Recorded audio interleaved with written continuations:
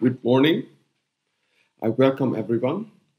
My name is Bernard Tóth. I'm a dental surgeon and I'm doing my daily practice in dental tourism in Budapest, Hungary. First of all, I want to thank DIO for this opportunity, and I also want to thank these webinars what they are organizing for us. Today, I want to talk about the sinus lift planning. What can wait for us in the hymo cavity? Is it enough to make a panoramic X-ray? And will the X-ray able to give us all the information what we need? Or should we use other type of imaging devices? In my presentation, I will show you X-rays, CBCT slices, and I also want to show some videos. These videos were recorded in human cadavers. Later, I will show how was it performed.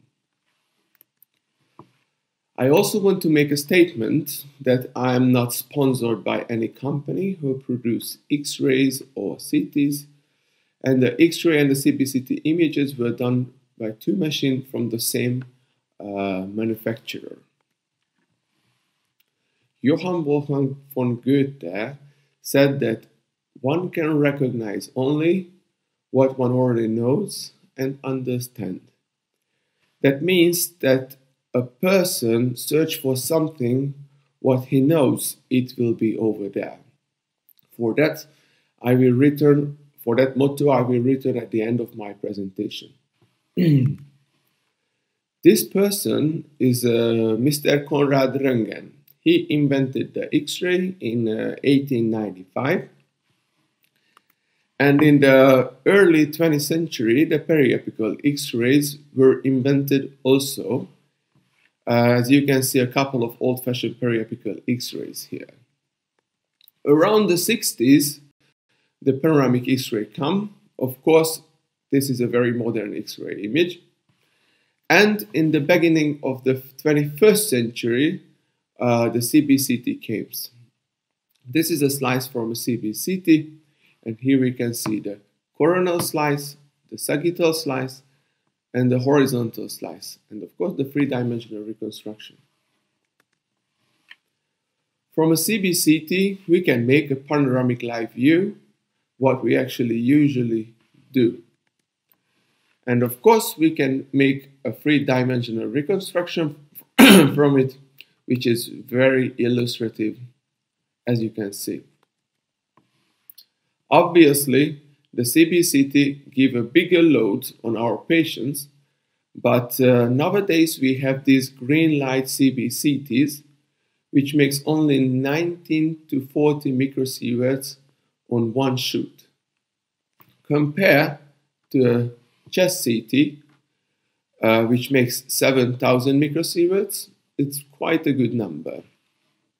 And the illustrations show an interesting detail here, that a flight from New York to Los Angeles gives 80 microsieverts of load, so it's double than a CBCT. There are two definitions, the ALADA and the ALADA. Nowadays we use the ALADA, which means that we try to give as less load as it possible, but on the other hand, we need a good quality picture to make a proper diagnosis. If we use a green light CBCT, then it is always highlighted, as you can see on the right upper side of the picture, that it is a low dose tomographic scan. So let's talk about the sinus maxillaries. The hymo cavities positioned here and here in the inside of the maxilla. So now let's see a video walkthrough in the sinus. First we see the posterior recess, then we go on the lateral wall. There is a big nerve going all over there at the top, and we can see some blood vessels which are covered by only mucosa. Here is the blood nerve going all over. A nerve, I'm sorry. After that, we will go to the medial wall, and we can see the communication which connects the nasal and the sinus area. This is another sinus. Here is the anterior recess and the mucoretentic cyst at the pointy end, the bottom. And we can also see a big septum over here. Yeah, and then we go to the medial wall, where we can see a quite big ostium naturale. You can see my hand tool, which comes from the nasal area, moves this early-formed mucosa over there. Here. And this is the posterior recess. And the septum again. So this is how a healthy, nicely air-filled, not too extended, not too small sinuses look like. Sometimes we meet with this status when the sinuses are in a receded position and the processus alveolaris is very high, as you can see it both sides, 16 to 80 millimeters, pretty high. And they are not just high, but also very thick, as you can see on the coronal slice. Unfortunately, we more often meet with this picture when the processus alveolaris is totally resolved, both sides. We have quite big sinuses. Although the sinuses are quite healthy, but as you can see, the bone is paper thin. There can be issues in the hymo cavities, like when the sinuses are totally covered. As you can see, both of them are totally full. Or when the sinus basement is totally loaded with septums. I can count 1, 2, 3, 4, 5 septums here. The hymo cavity has recesses. Let's check the right side. We have the anterior recess, we have the alveolar recess, we have the posterior recess, and we also have the recess zygomaticus and ethmoidalis. On this X-ray, the anterior recess is really extended. In a CBCT slice, it can look like a cyst, but it is just a part of the whole cavity. And on this slice, we can see that it is almost reaching the midline. We can have a really extended sinus even when we have all the teeth remained. This X-ray shows us that the recess alveolaris, which is here, can be extended between the molar roots, so that's how it forms the sinus interdentalis and interradicularis. Okay, so when I analyze a sinus, I always go through checklist. The first point is the dissymmetry. The panoramic X-ray won't give us a proper information about the dissymmetry. Even with the panoramic view of the CT, won't show us what we want to see here. Only the horizontal slice, the horizontal slice showed that the left side sinus sits far behind. And on the 3D reconstruction, we can see the asymmetry too. So now we can position our sinuses with these slices. Another problem will come when we want to make a sinus lift in this left sinus, that we will see that the anterior recess is very narrow. And as we know, it is very challenging to work in this environment. Here is a video which shows how does it look like when we work in a narrow environment. We can see the lateral window. And as we can see, the basement and the medial wall meets in a very small angulation. and in this situation it is very challenging to elevate the membrane from the medial wall.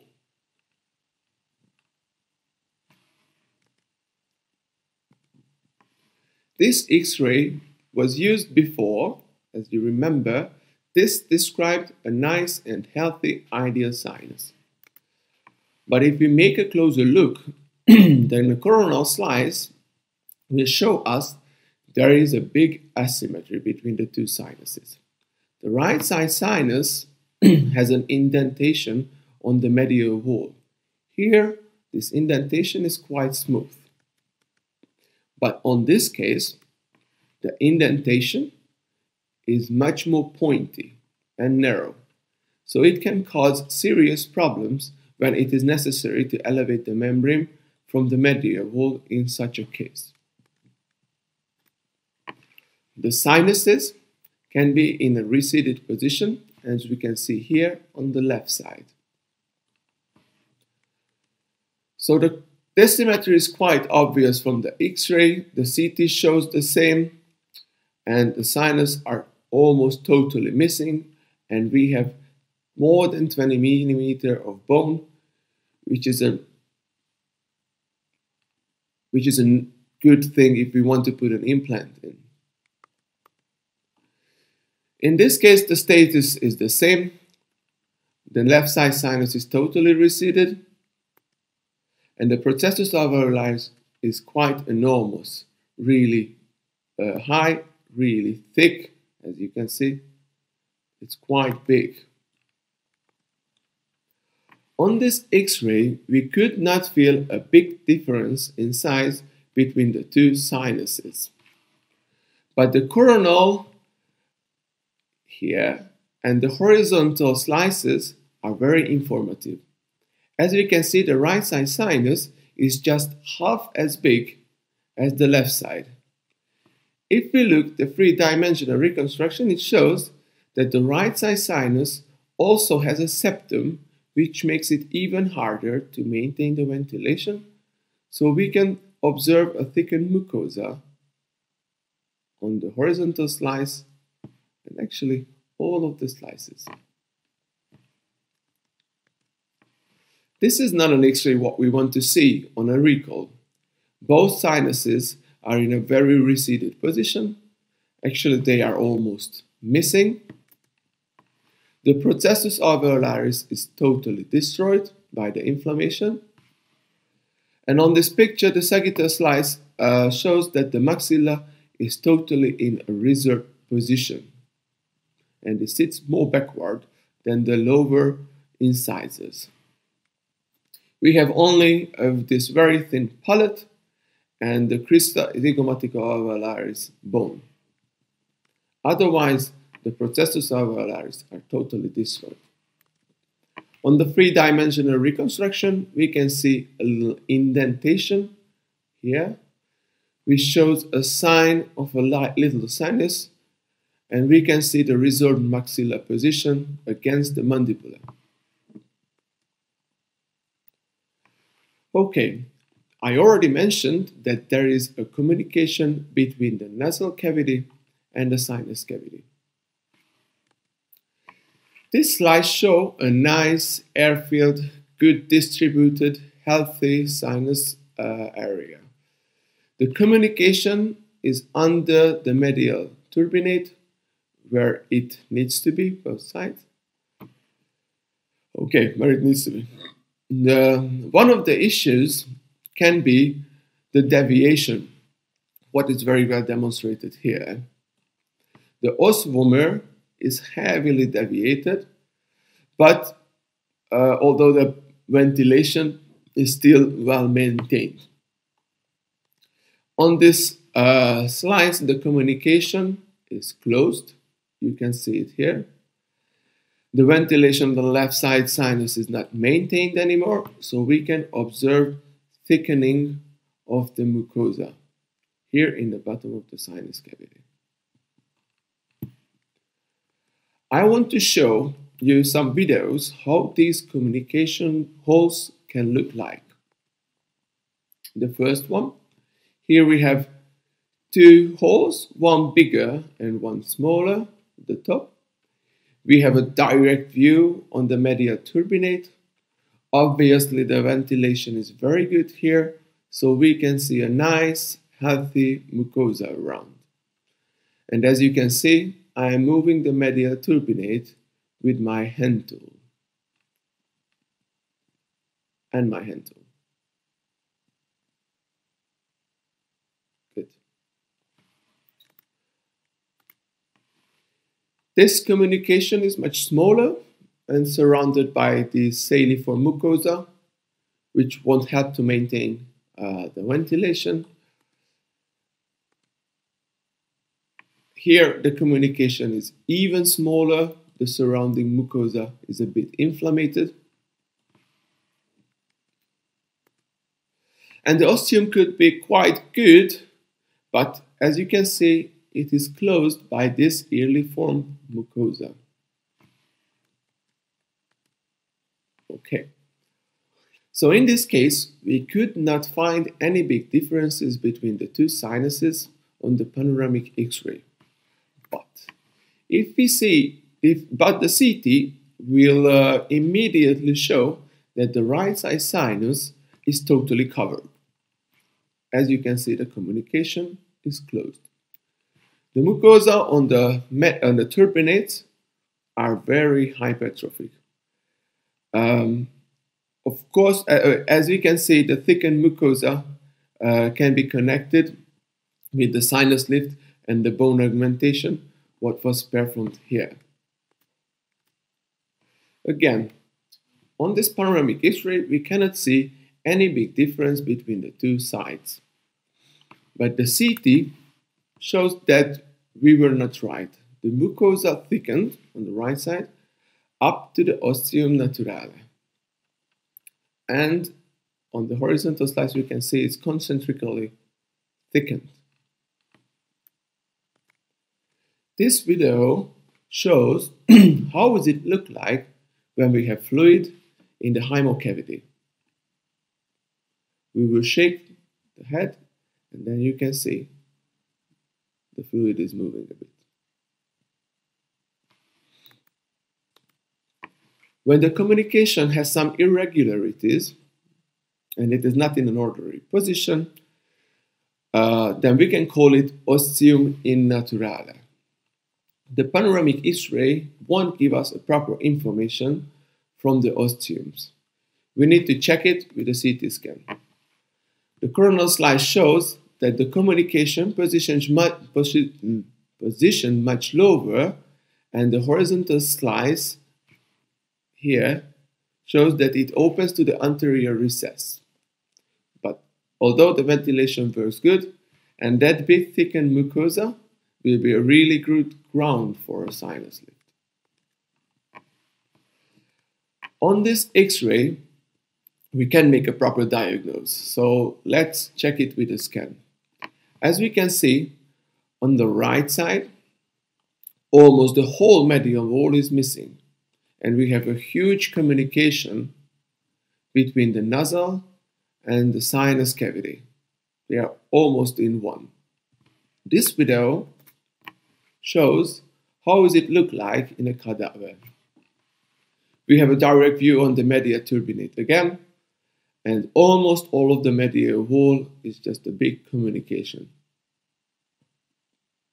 And again, I'm moving the medial turbinate, but it is not that visible here. That's postoperative panoramic X-ray. That's a postoperative panoramic X-ray. But it is really hard to tell what kind of surgery was done here from the X-ray. The CT shows a typical status after a loop cadavre surgery on the right side. Meanwhile, this procedure, the surgeon makes a window both on the medial and the lateral wall, as we can see it here. And they clear out what they want to clear out. And because this is an after healing CT, we can see that the soft tissue is bulging in the sinus. As we know, the loop-calva surgery is a kind of drastic surgery, and we know that too, that after this surgery we will have a functional loss mucosa and it won't be ciliated anymore. So nowadays, if the problem can be solved with a FESH surgery, then it is a more preferable choice. The communication can be closed from the nasal area, like in this case. We can see a concha bullosa here, what is a cyst in the turbinate, and it is closing the ostium. That's why the mucosa is thickened in the left side sinus. The next topic is the blood vessels. The hymo cavity gets its blood supply from the arteria maxillaris. The third platoon of the arteria maxillaris is around the tuber maxillae. There will be a branch, what we call arteria alveolaris superior posterior, and that will give the blood supply for the hymo cavity. There will be another branch, which we call arteria infraorbitalis. It goes in the top here. And this will give two other branches, the arteria dentalis superior medi and anterior. On this X-ray, these are not visible, but I will show them. After it goes forward, and it will meet with three other branches at the corner of the apertura piriformis. You can see it here. These are the arteria sphenopalatina, the arteria nasopalatina, and the arteria palatina descendens. We can see the anastomosis here. These will be the blood vessels what we can see on our slices. The blood vessels can run in the bone, or they can be covered only by mucosa.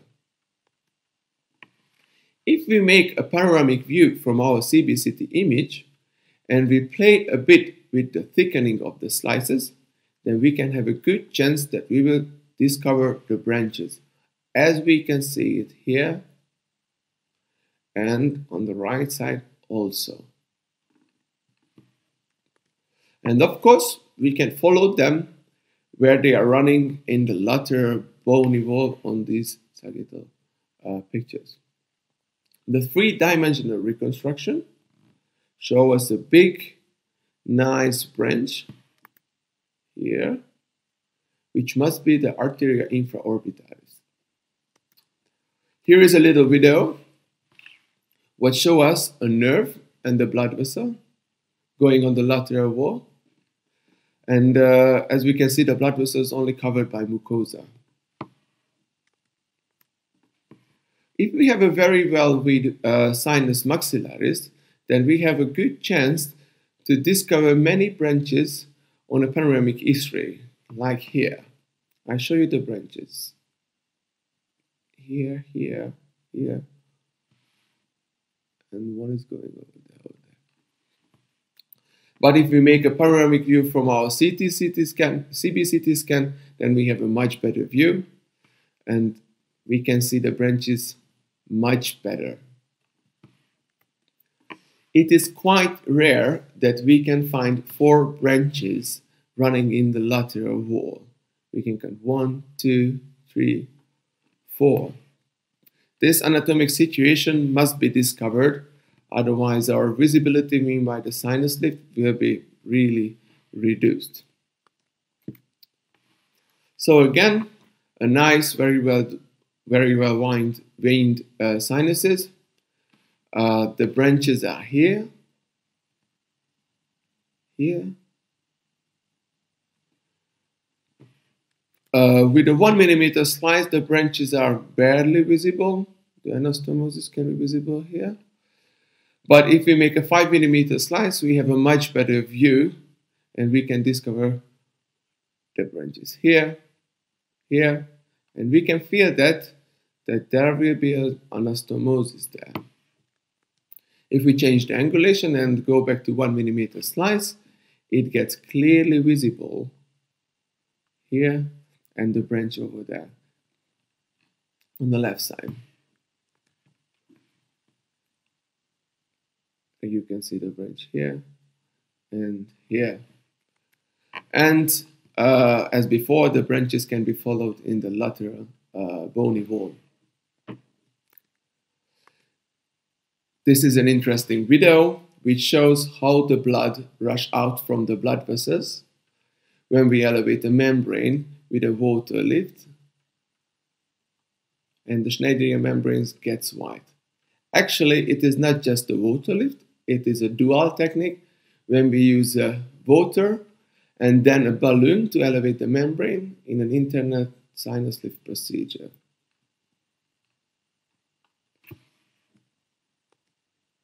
Okay. Another topic what we should check when we analyze a sinus are the underwood septums.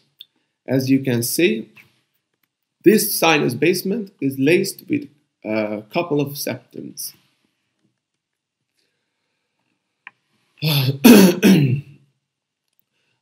But on the panoramic X-ray, we won't be able to see how high these septums exactly and what are their direction. And of course, we don't know, are they connected or not? To get these informations, we need to check the sagittal slice, which shows they are quite big, quite high, much higher than we expected on the X-ray. And the horizontal slice shows us the direction. And as we can see, the right side sinus, in the right side sinus, there is a 1, 2 orofacial positioned, 1 mesiodistal position septums, and here they are connected together. On the first septum case, we can count 1, 2, 3 septums, 1 on the right side, 2 on the left side. But on the molar area, there can be more. So let's make a closer look. The horizontal slice shows us that we were right with the counting, but as you can see, the left side molar region septums are connected. So if we make a virtual endoscopy, this really complicated surface will wait for us, as you can see it here. It will be really challenging to elevate the membrane in such a hard environment. We also can see the imprinting of the first molar roots, as you can see it here and here. This video shows that sometimes there is no mean to plan any kind of sinus lift procedures because the basement is full with septums. In this septum case, we can count 2 septums on the right side and one on the left side here. And as we can see here, one of them is Y-shaped. We definitely need to examine it with a CT scan. The horizontal slice shows that there is no septum on the left side, so I'm failed. And the right side, a mesiodistal and the orovestibular position septums are here and here. Mesiodistal and orovestibular positions, and they are connected. The virtual endoscopy shows it again. That's kind of a sculpture of septums, and it is just waiting for us to elevate the membrane from them. But to elevate the membrane from them is quite impossible. The panoramic X-ray shows us one big septum here and a big dome-shaped shadow. And of course, there is another dome-shaped shadow on the left side here. We can expect that this septum will go through the basement of the sinus and supports this mucoretentic cyst over there, but we cannot be sure, so let's check it. The panoramic view showed that it is enough height to support it, and the horizontal slice showed that we were right, and it goes all along the sinus basement, as you can see it here. And as we see, the left side sinus is covered, and there was this dome-shaped shadow. So in this case, the panoramic X-ray gave us all the information what we needed. Pretty rare, actually. So now that we are a bit confused, that we can see that we can check this X-ray. As we see, we can see a kind of high septum at the bottom of the sinus. We can easily think that it can cause us serious problems. But the horizontal slides show us that this septum is only on the medial wall. And the three-dimensional reconstruction shows that we will be able to work without any big difficulty on the lateral bony wall. Another septum case where we count 2 septums, one in the right, one in the left side. The right side is quite flat, look harmless. On the left side, we can see 2 little spikes. Find out, is there anything? The horizontal slide shows the position, which is our vestibular both sides. That's good. The sagittal slides show that the left side septum is not too high, and there is no spikes at the pointy end. And this is how it looks like in a three-dimensional reconstruction. I'm talking about this. And the virtual endoscopy shows that it is quite a solvable situation. In a case like this, even with an internal approach, the membrane can be elevated. And I want to show how does it look like from the inside. We made many procedures in cadavers. We recorded the sinus cavity with an endoscope. Meanwhile, we did the surgery from the outside. That was the endoscope with an angulated head, what we used. For this approach, we used the sinus master kit, crestal part. The sinus T-kit contains only the crestal part. Here is the trifine dealer with the stopper, and this is the round drill with the stopper again. We elevated the membrane with water first, and then we used the balloon to elevate the membrane more and to keep the elevation concentric. Here is a video from the procedure. We are working here at the feet of the septum. After drilling, the water elevated the membrane, as you will see. But it elevated till the tightness reached a limit.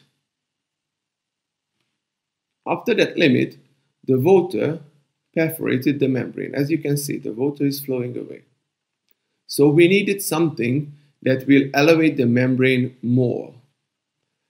As you can see, the balloon comes and elevates the membrane nicely from the septum. And we get a quite good result. I have some remarks with the water lift, so please let me tell you.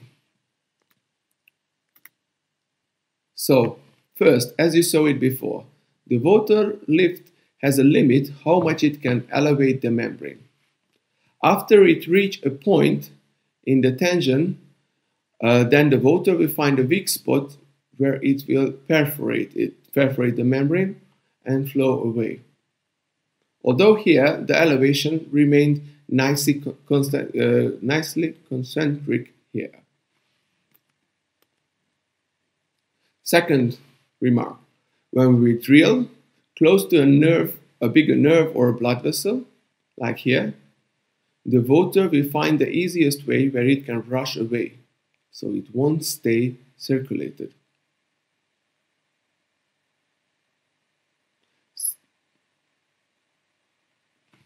Like this, the water rushes away. So, if we elevate the membrane with water first, because the water elevates the membrane very softly, then we use a balloon, what is more solid, and it helps to keep the elevation concentric. And of course, it gives us the strength to overstep this tightness.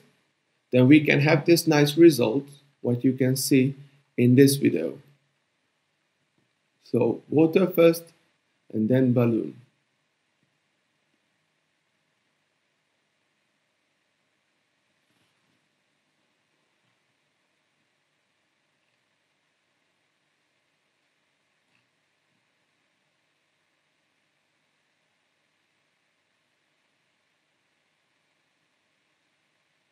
Okay, here we go. Nice result. Okay. This video was an accident actually. After short use of the balloon, it perforated. But it shows well that it is enough to use the balloon to overstep the critical tightness and keep the elevation concentric. After that, as you can see, the water is able to elevate the membrane that much. And we can have this pretty nice elevation. Okay, so let's go to another septum case. Here we can count two little spikes here on the right side and a pretty high on the left side. But both of them are mysterious, so we definitely need to have a closer look. Okay, on the panoramic view, the left side septum, as you can see, the basement is here, goes really high. And of course, we can see the two spikes on the right side. The three-dimensional scan will provide us the most informative picture. On the right side, these smaller septums, on the X-ray they are smaller spikes, goes all over the sinus basement, and they are really close to each other, and they are really close to the sinus interradicularis, which makes a really complicated surface. What is the sinus interradicularis? I already mentioned. When the recess basalis, which is a part of the recess alveolaris, extend deeply between the roots and the teeth, it can form the sinus interradicularis, and between the teeth, interdentalis. And we can see it here. On the left side, we can see a septum, which is really high and steep. And we are also able to discover an imprinting of a blood vessel, which runs on the lateral bony wall. This video shows how does it look like when the premolars and the molars are hanging in the sinus and they are covered only by mucosa.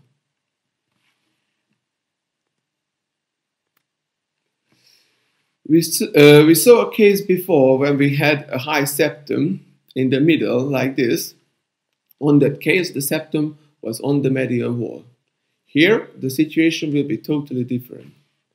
We can count 1, 2 septums on the X-ray. The horizontal slice shows the position is something between mesiodistal and orofacial. So it's like an angulation. Okay. And this is how the septum goes through the basement, as you can hear. So they are quite high, and as we can see, they are totally closing the anterior recess. We already talked about how hard it is to work in such a narrow places like this. So that will cause us serious problems. There will be 2 more septum cases. I will concentrate only the tricky part on this X-ray. Right side looks like a rosette, and the last septum here is barely visible. The panoramic view shows all the septums for us. 1, 2, 3, 4 on the right side. And the sagittal slice show that the last septum here is pretty high. And if we make a closer look, and we concentrate on this area, and we make a virtual endoscopy, then we will see that there is a curl at the feet of the septum, and the septum is pretty high and steep. And we can also discover these pools over there. So it is not impossible, but really challenging to elevate the membrane here, especially when we want to elevate both sides of this last septum. The last septum case. Again, the left side septum is in the middle. Till now, we are really suspicious about them, so let's find out how they look like. Actually, we like what we find here. The mesial septum is not bad positioned, so it's quite all right. We have good distances around it. But and in the septums in the back are mostly on the medial wall. This virtual endoscopy, what we can see here, showing us that they are catching on each other. Although it is not an easy case, but the sinus lift can be performed. Okay, so we can find inflammatory conditions in the sinus maxillaris, like the acute sinusitis. The acute sinusitis doesn't have a typical radiological sign on the panoramic X-ray. We can see that the sinuses are covered, but nothing else. On the CBCT, we will find these bubbles here, here, and here. After we saw the bubbles, it will be quite obvious that it is an acute sinusitis. The bubbles are the sign of an acute process. Here, the left side sinus is covered, and we can see the bubbles again. This is how an acute sinusitis look like from the inside. And we can discover the bubbles here also. And we see pus in the hymo cavity.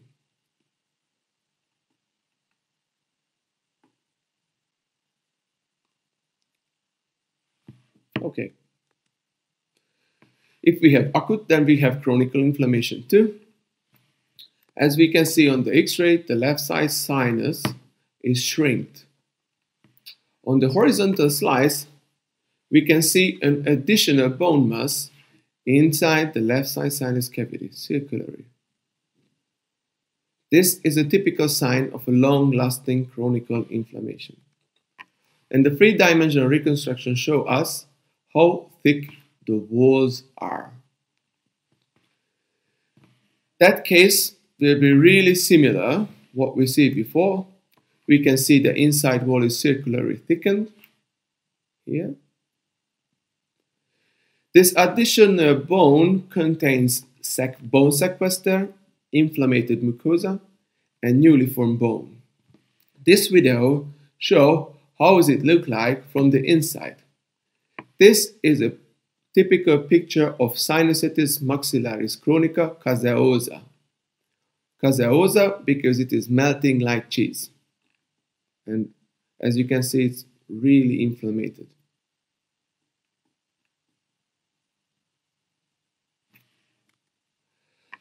Okay, if we have that many incomplete root canal treatments, then we always need to be suspicious. As you can see, the sinuses are covered, and there is a high chance that the chronic inflammation on the right side and both on the left side are dental related. On this next X-ray, the source of the problem is pretty obvious, the right upper side, second molar. As we can see, the right side sinus is totally covered. The endoperiodontal lesion causing this chronic inflammation. When these inflammation not treated properly, they can grow that big, like this cyst on this X-ray.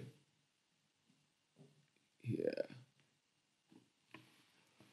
But to know the exact size, we have to make a CBCT. And as we see, it is totally destroyed the medial wall and some of the lateral wall. We can see it on the three-dimensional reconstruction here. Actually, the hymo cavity and the right side nasal cavity, the right side of the nasal cavity is in one. And if it's not it won't be treated properly, then it will get even bigger.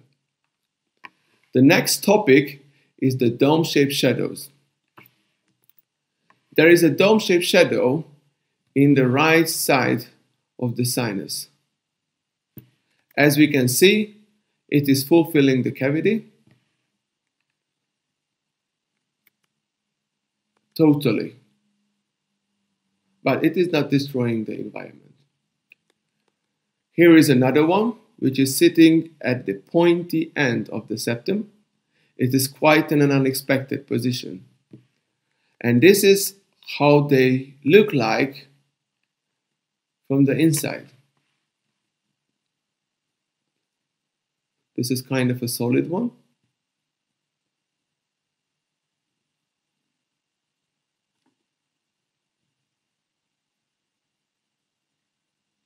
Good. And I will show you a pendulotic form.